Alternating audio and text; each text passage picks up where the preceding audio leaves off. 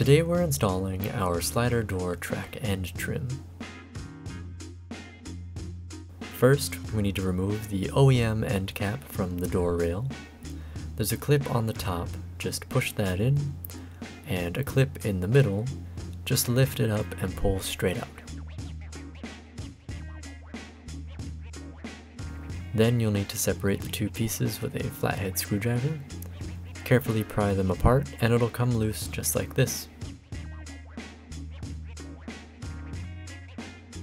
Now, back to the door rail.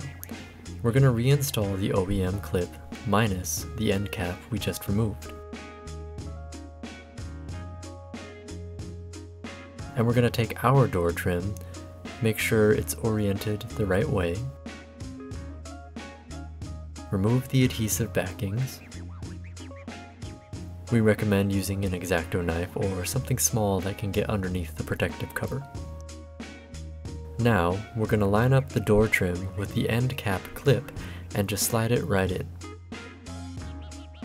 And then apply pressure to both of the adhesive tabs to adhere the piece to the van.